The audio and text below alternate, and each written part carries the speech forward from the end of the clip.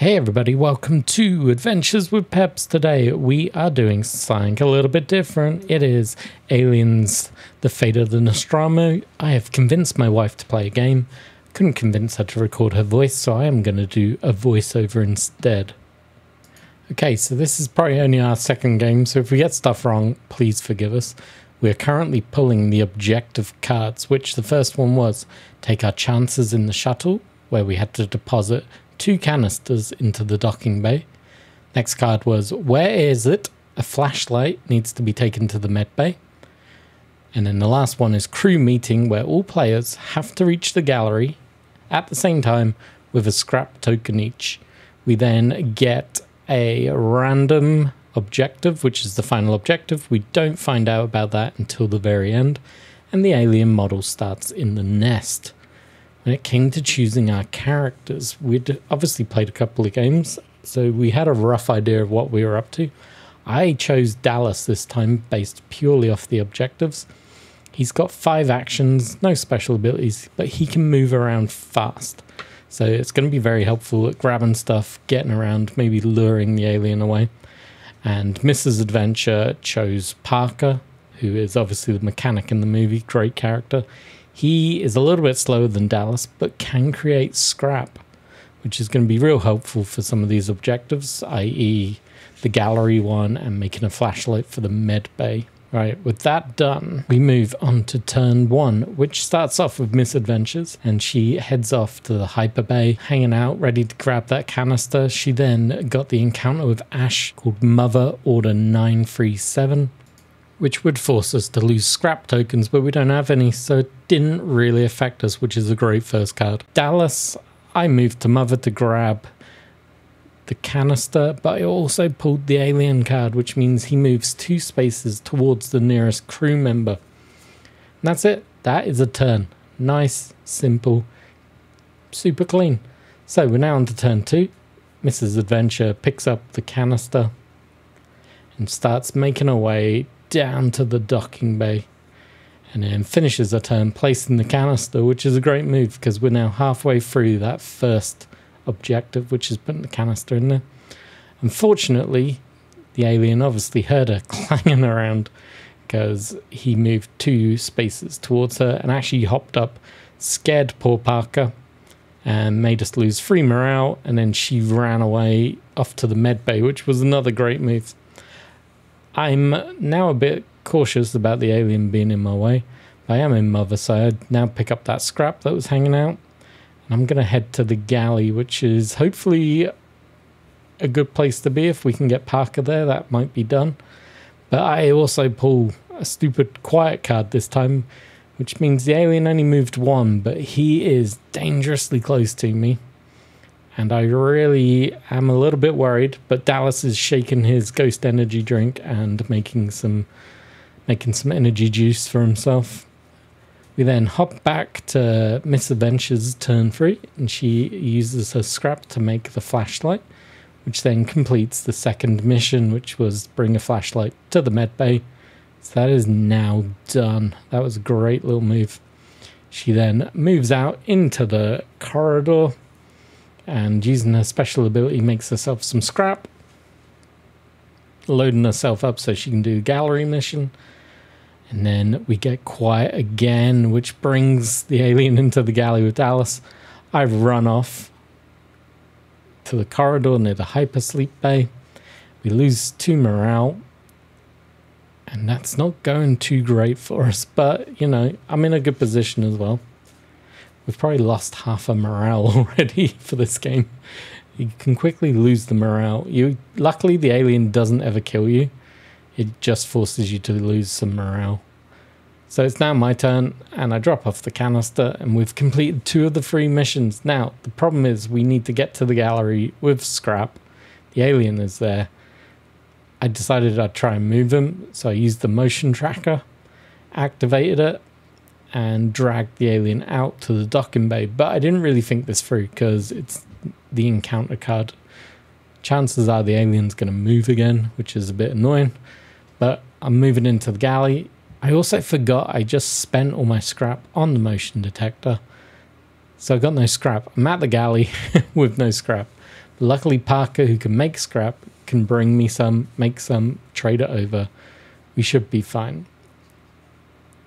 Now, as I was mentioned, the nice thing about this game is the alien never actually kills your character off. You just get scared. If you reach the red square at the very bottom of the crew morale, it's game over, the alien has won. But ultimately, you can't die in this game, which is quite nice. We're not going to argue with that idea. It's a quite nice system. So as I pull the encounter card, it's everybody reports to the infirmary. Active player gets dragged into the infirmary. So I've gone from being in the galley to now being completely out of position and behind Parker again. Parker, no, got to get to that gallery, starts moving forward, and he creates some scrap as he goes. But the ship is very quiet. So when we pull the encounter card, the alien only gets to move 1 square. So he's just going to creep out of that little airlock and sneak into the corridor. It's always worrying. He just like, where is he going? What's it going to do? Also, when you pull these encounter cards, there's usually stuff you have to put down, which you just saw happen there. Put 2 scrap in the galley and an encounter card, which we have to flip when we enter that room. I'm going to once again use my motion tracker. And I'm going to use it in the galley because I want to get rid of that encounter card. I don't want that surprising me when I go in.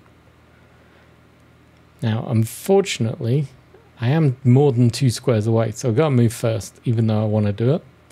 So I hop on over to where Parker is. I decide that's a bad idea, having us both together. I only had to be 2 squares away. It turns out it was the alien. So it's automatically moved to the galley. Plus side is no one was in there, so we don't get scared. I then decide to use my last action to do the motion tracker again, and there was nothing on that card. I then pull the encounter card, and annoyingly we get quiet again, which means it moves 1. So it moves towards Parker. Parker gets scared. We lose a couple morale. And then Parker runs away 3 spaces. Misadventure decides to send it off to the bridge, and then we lose the couple morale. I am now left with an alien very close to me. I am not a super fan of this, but we did decide that with it being turn 5 and Parker's move, if he moves into the galley and we get something that moves the alien, we'll send the alien after Dallas, because then it's like I'm getting an extra move around, and obviously we'll keep her safe and keep the alien out of the galley as well.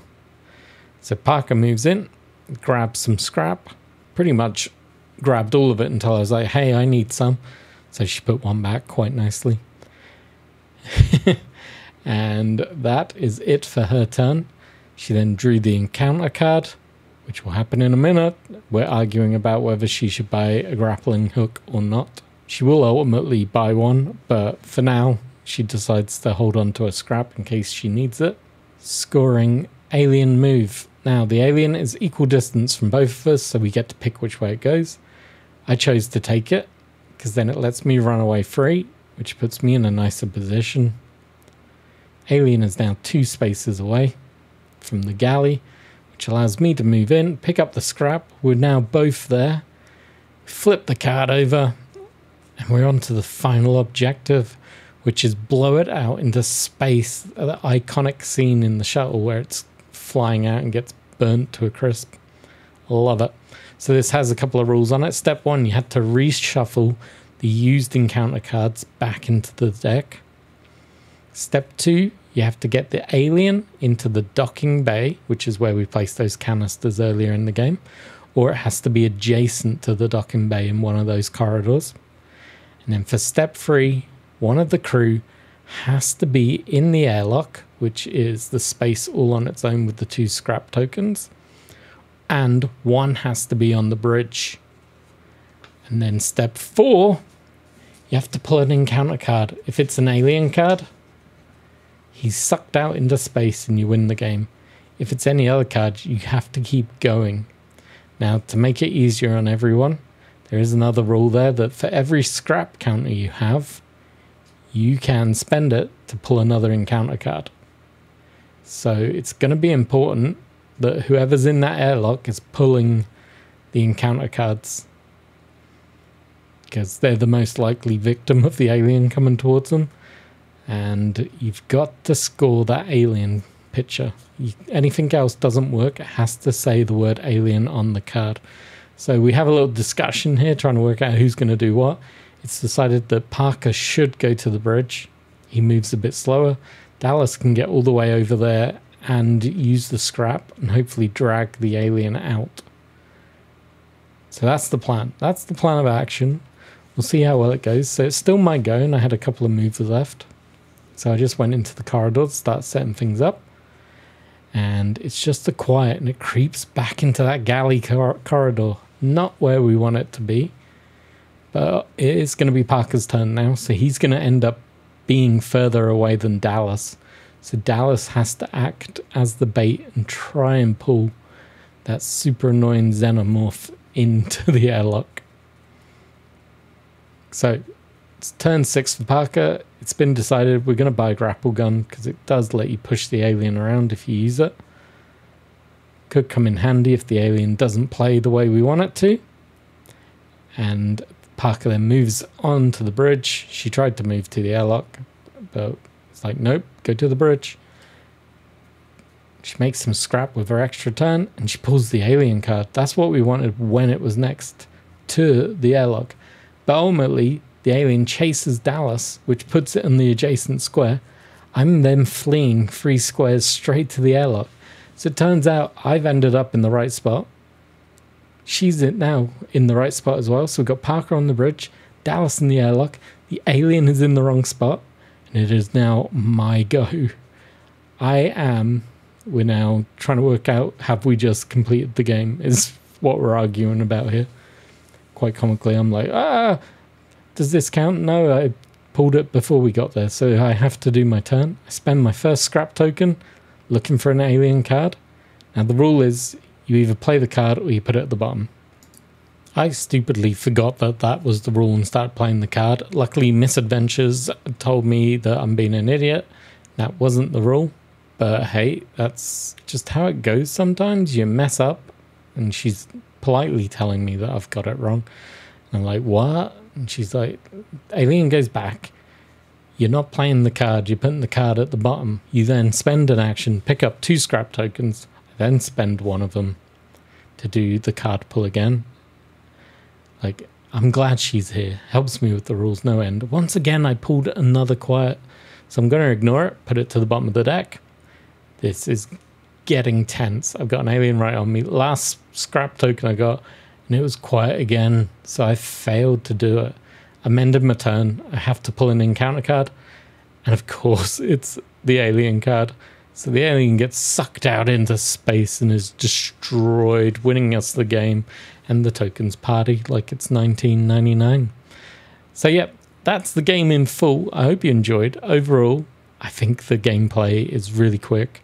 Apart from the couple of mistakes we made during the play, we had a lot of fun playing it. We ended up playing maybe 4 games in total in one evening. This game with setup took maybe 20 minutes tops.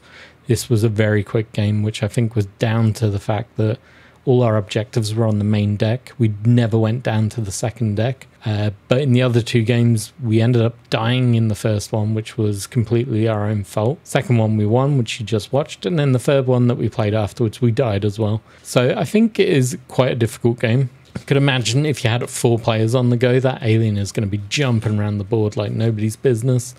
It's going to scare the life out of your players and probably win more times than not. But yeah, I hope you enjoyed. If you got any questions about the game, let me know. If you want to see more of it, let me know as well. And I'm going to try and convince my better half to play a few more board games with me in the future. So expect a few more of these coming soon. But until the next one, make sure you like, subscribe, all that good stuff. And I'll catch you very soon. Cheers for watching.